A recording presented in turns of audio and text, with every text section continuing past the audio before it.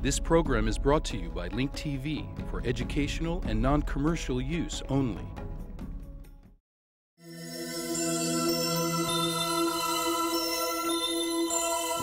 Mosaic, a daily news program from Link TV, presents a selection of news reports from independent and state-controlled broadcasters from throughout the Middle East.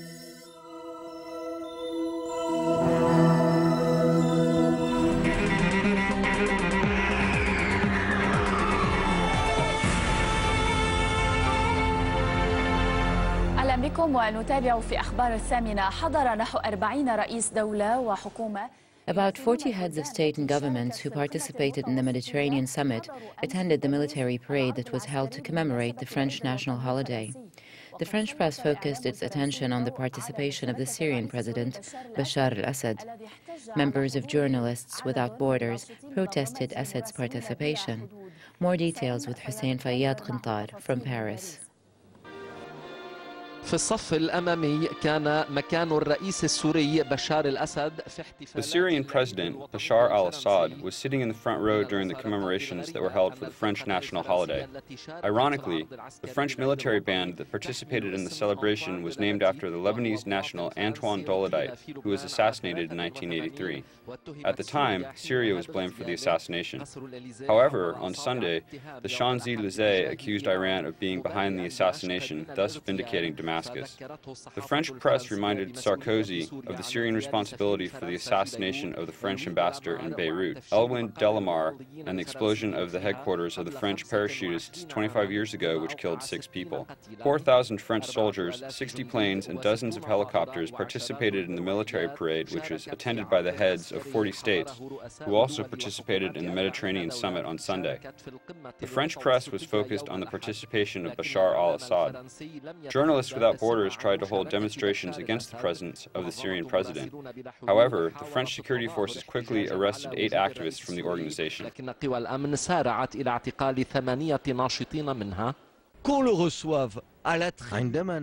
It is very wrong to receive Assad in our national holiday, which commemorates freedom.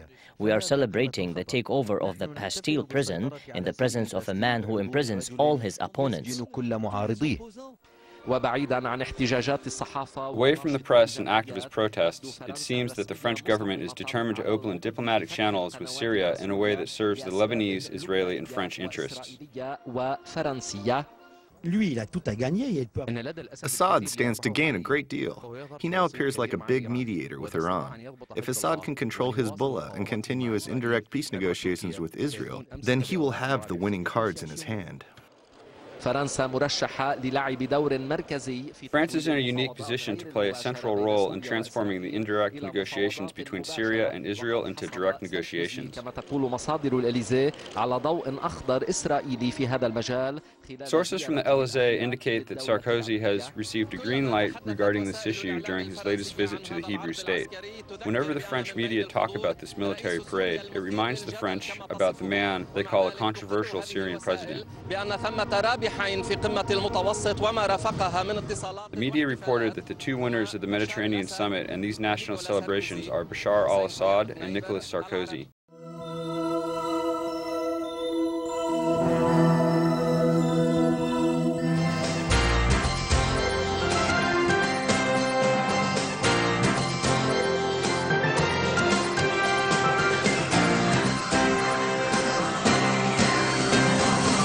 Good evening and welcome to IBA News, coming to you from Jerusalem.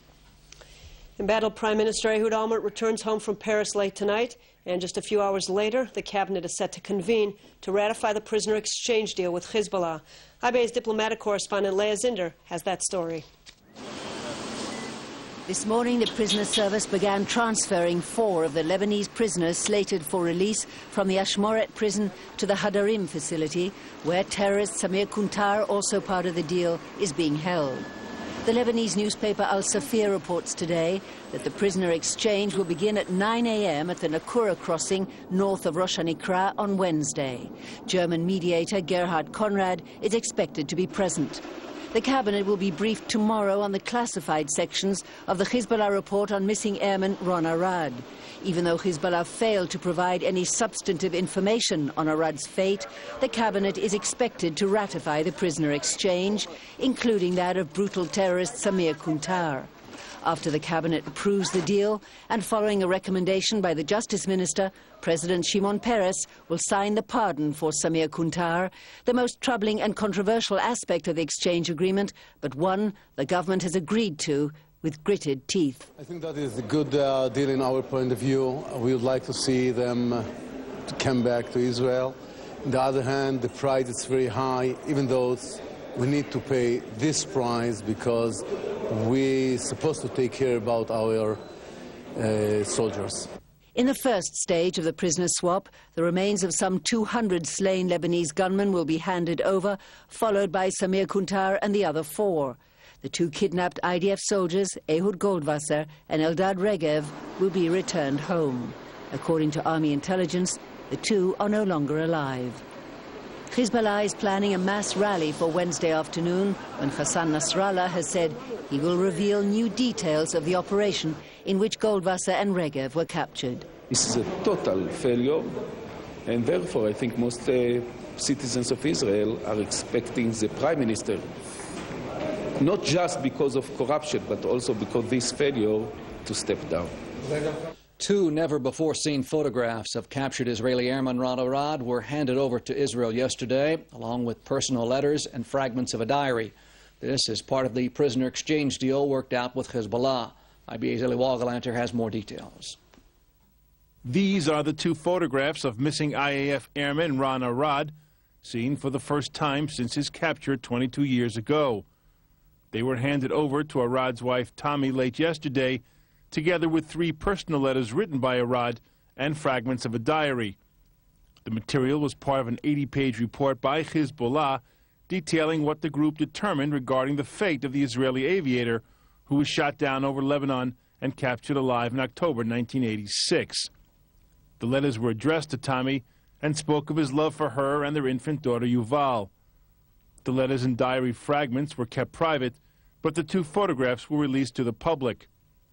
The Hezbollah report did not solve the mystery of Arad's fate.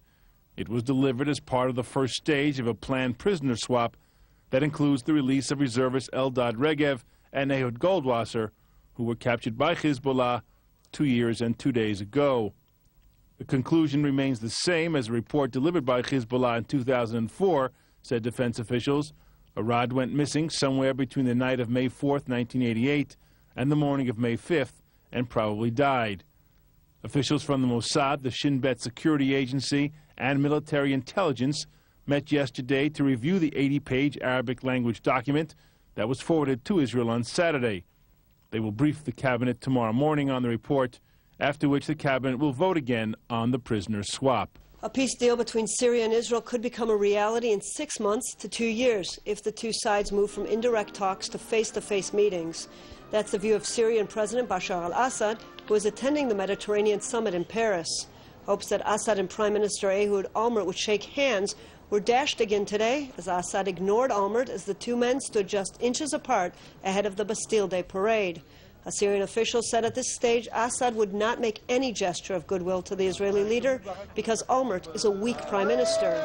And just to add salt to the wound, controversial Israeli Arab Knesset member Ahmed Tibi, who is not a member of the Israeli delegation, nevertheless said he and Assad shook hands at the Paris summit. Speaking on the sidelines of the Paris summit, Palestinian Authority Foreign Minister Riyad Maliki said he believes there is a new readiness on the part of Israelis to accommodate a more active European role in the peace process, something the Palestinians have been seeking for a long time. Maliki acknowledged that Prime Minister Olmert's growing legal problems have weakened the Israeli leader, but he said for the moment the Palestinians have no other alternative. At the end of the day, we have only one Israeli Prime Minister today. His name is Ehud Olmert. Until, there will be another Israeli Prime Minister, we have to deal with that Israeli Prime Minister. And he still has, the mandate to represent Israel and to negotiate on behalf of Israel. We accept and respect Israeli democracy, and as a result, we are dealing with the current Israeli Prime Minister until there is a time and we will have another Israeli Prime Minister.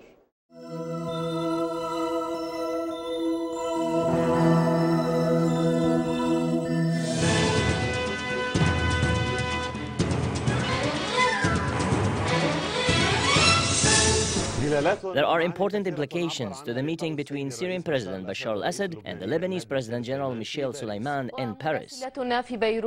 Our reporter in Beirut surveyed the echo from the meeting between the two presidents, which was aimed at strengthening the relations between the two neighboring countries.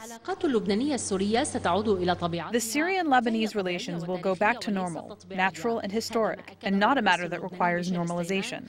Lebanese President Michel Suleiman confirmed this after his meetings with Syrian President Bashar al-Assad, who was the most prominent guest in the French capital. News of Assad's talks and meetings occupy the headlines of local and French newspapers. Political analysts and observers agreed that Syrian President Bashar al-Assad's visit to Paris was historic due to its timing and results. Syria is the security valve for the area. Syrian leadership convinced the others of its central role in the region. What took place in Paris is just the beginning.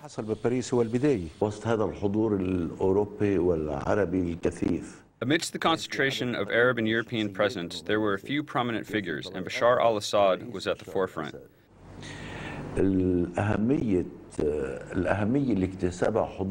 His presence was important because it indicated that the attack against Syria in the past 3 or 4 years has fallen.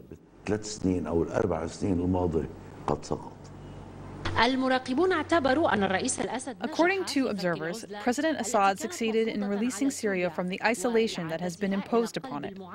As such, it has now returned to the heart of the equation, with French commitment to move away from rhetoric and quickly implement the new relationship.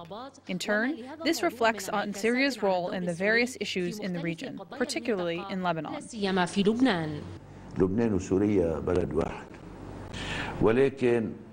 Lebanon and Syria are one country. The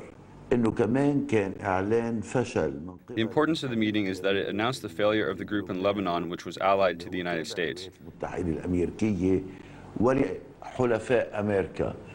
Those include the Arabs and non-Arabs who are betting on the demise of Syria. A new page has been turned in Lebanese-Syrian relations. The Syrian and Lebanese presidents announced the framework of the relationship, conveying it as a bilateral matter. The Lebanese people are satisfied with the affirmations by Presidents Suleiman and Assad. They hope that the coming days herald a new era, which will bring together those who were apart and reunite families in both countries. Sana Alawiye, Syrian TV, Beirut.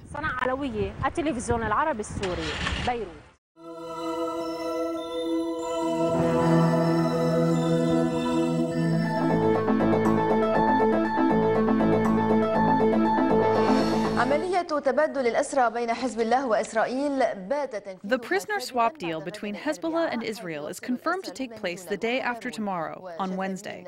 The released Lebanese prisoners will arrive in the morning along with the dead bodies of about 200 Lebanese, Palestinian, and Arab martyrs. The first station welcoming them will be Al-Nukura. After a 2-hour celebration, the bodies will be transported by land in a large procession to Beirut. As for the 5 prisoners, they will travel from Nukura to Beirut by air, where they will be received by a number of prominent officials. A large festival will take place Wednesday evening in the southern suburbs, where Secretary General of Hezbollah, Hassan Nasrallah, will give a speech.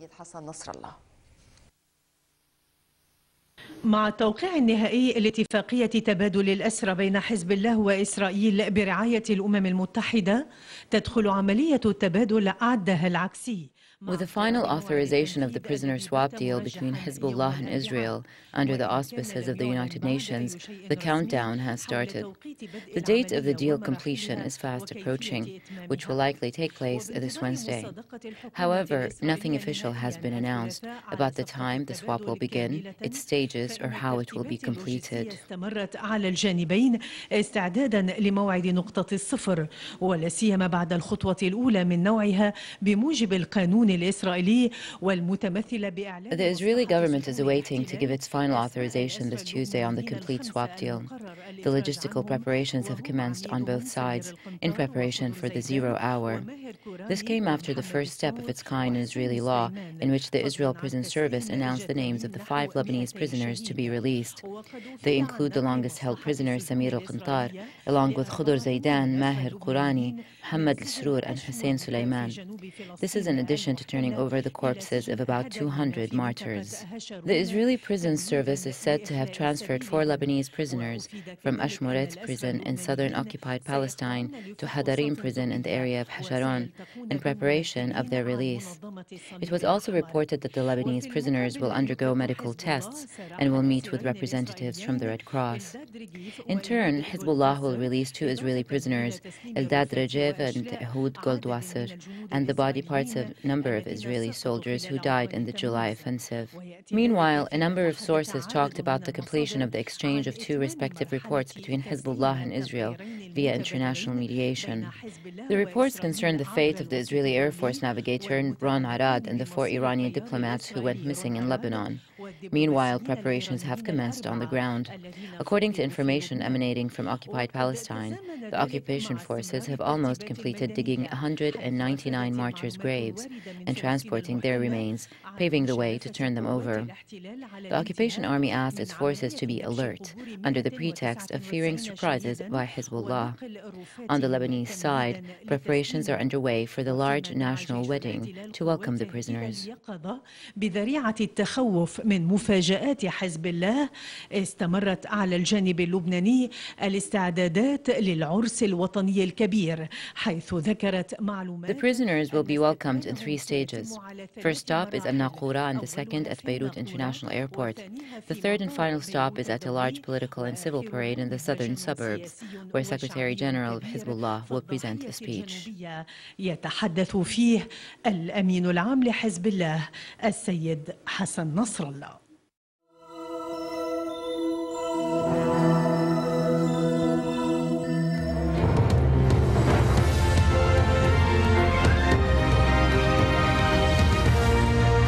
Hello, welcome to the programme. Guilty of murdering his own people, Sudan's President Omar al-Bashir is being accused of genocide, crimes against humanity and war crimes in Darfur. The Chief Prosecutor of the International Criminal Court, or ICC, has filed an application to arrest the Sudanese leader. In his report, Luis Moreno Ocampo said that Omar al-Bashir bears criminal responsibility for atrocities committed over the past 5 years. If he's formally charged, Sudan's leader would be the world's first serving president to be indicted in this way. A panel of judges must now decide whether there are reasonable grounds for an arrest warrant to be issued. In The Hague, the Chief Prosecutor spoke to my colleague, Stephen Cole, about why he's filed the application. Since March 2005, the Security Council requested us to investigate the cases in Darfur. With the first case, we started to investigate the case. We found evidence showing a minister of the government, Ahmed Haroun, as Minister for the Interior, coordinating the attacks against the village in 2002-2004. And we present the case against him, the minister, and a militia Janjaweed leader called Ali Kushib. The arrest warrant were issued, and then we're still investigating. The evidence we collect now, after the first case, show that after they remove people from the village, they were into camps. In fact, the entire communities, Fur, Masalit, and Sagawa, were removed from their own land, and they are in the camps. But in the camps, they are attacking them. The attack is different. They are attacked through rapes. They rape all women, they rape girls, 5 years old, 7 years old. They rape, gang rapes, in front of the parents.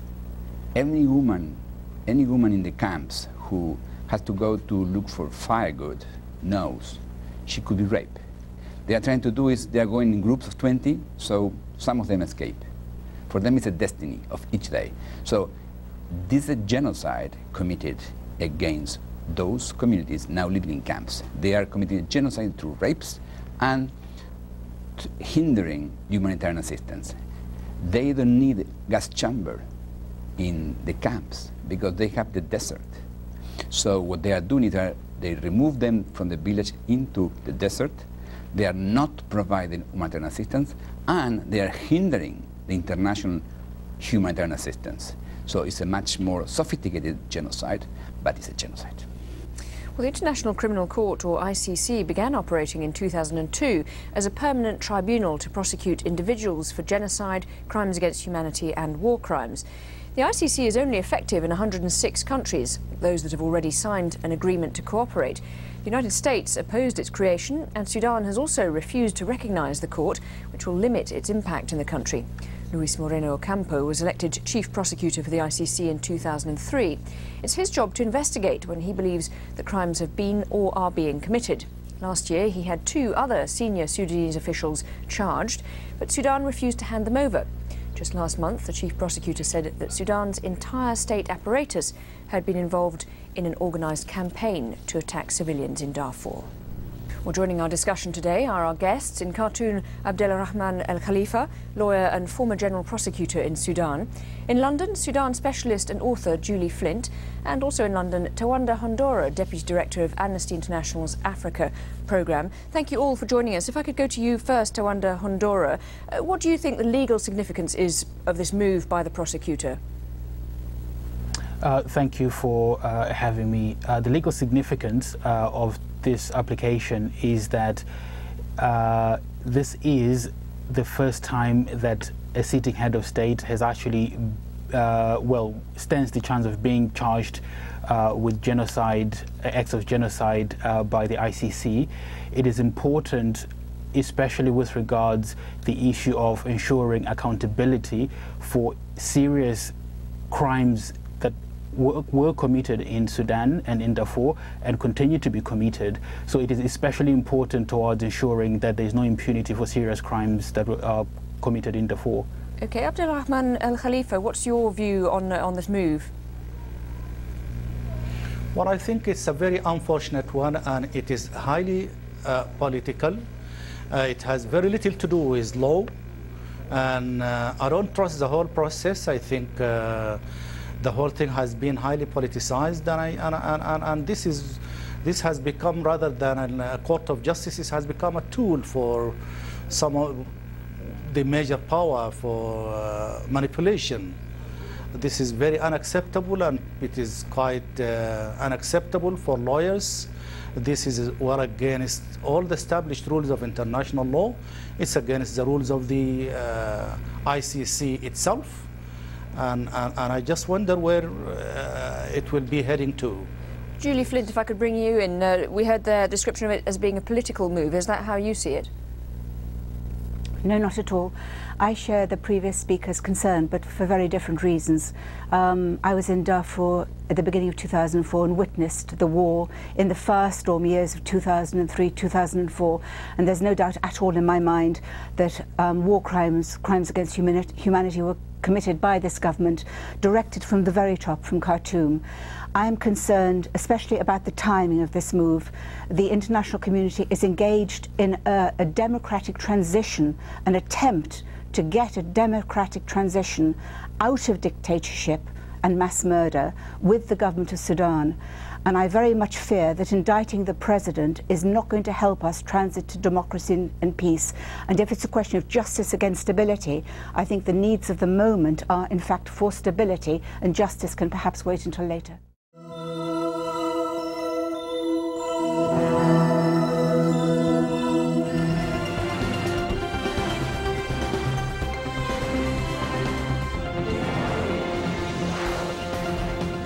Arab League foreign ministers are meeting Saturday to discuss the International Criminal Court's move to file genocide charges against the Sudanese president. The African Union also says the ICC move will undermine peace efforts in Sudan. Here's more. In a move that has raised fears of violence in Darfur, ICC prosecutor Luis Moreno Ocampo has asked a 3-judge panel to issue an arrest warrant for Sudan's president Omar al-Bashir.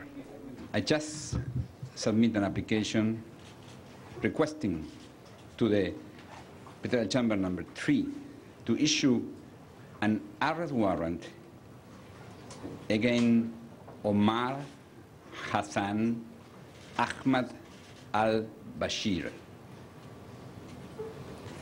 for genocide, crimes against humanity, and war crimes. This is the first time the Hague-based tribunal is indicting a sitting head of state. The ICC was set up in 2002 as the world's first permanent criminal court to take over from temporary tribunals. Serbia's former President Slobodan Milosevic and President Charles Taylor of Liberia were earlier indicted by other international courts. ICC judges now have to review the application by Prosecutor Ocampo. All these people in the under the Rome Statute, the prosecutor is not indicting individuals. I am requesting decision to the judges. As expected, Sudan reacted quickly and angrily to the charges. Sudan's vice president rejected the jurisdiction of the ICC and said genocide charges are politically motivated. Khartoum has promised to continue peace efforts and to protect the UN staff in Darfur. However, it says the move undermines peace efforts in the region. The Sudanese government does not consider this announcement and confirms its previous stance declared against the ICC. Since the ICC began to involve itself with Darfur issues, it has become more political exercise and not concerned with justice or law. ICC judges issued arrest warrants for 2 Sudanese suspects last year, but Khartoum refuses to hand them over. France and Britain have shown support for ICC's activities. Now Sudan looks set to seek support from China, Russia and the African countries at the United Nations to help block any arrest warrant.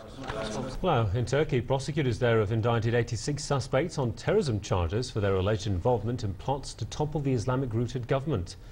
More now from my correspondent Jody Sobral.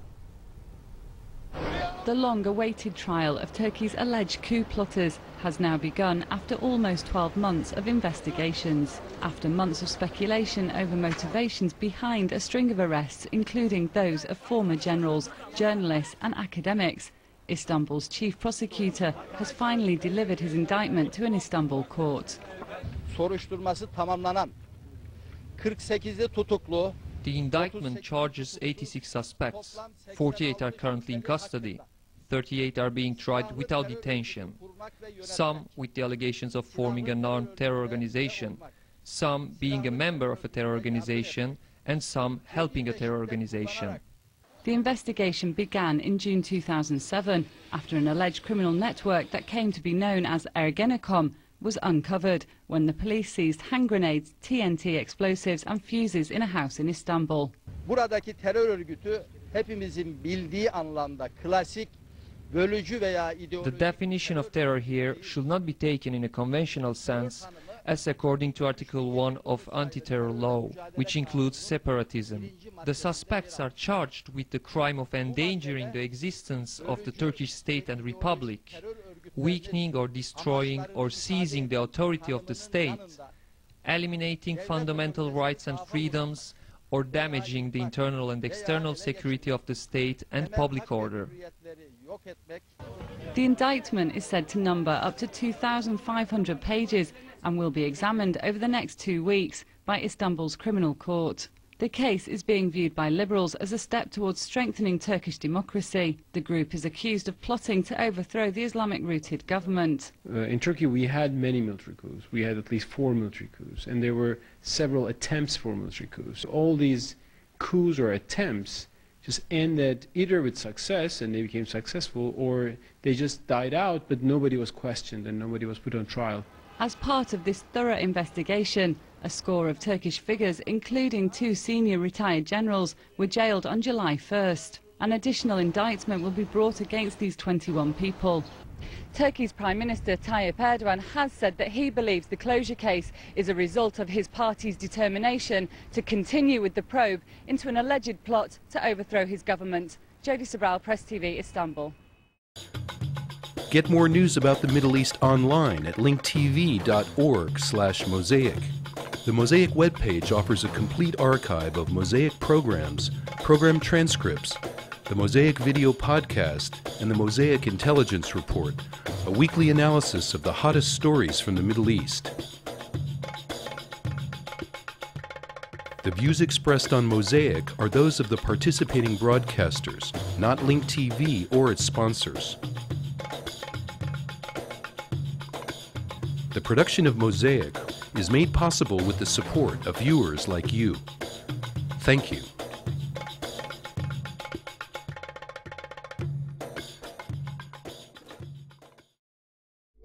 This program was brought to you by Link TV for educational and non-commercial use only.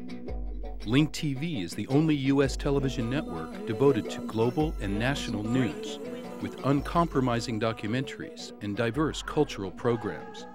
Programs which connect you to the world.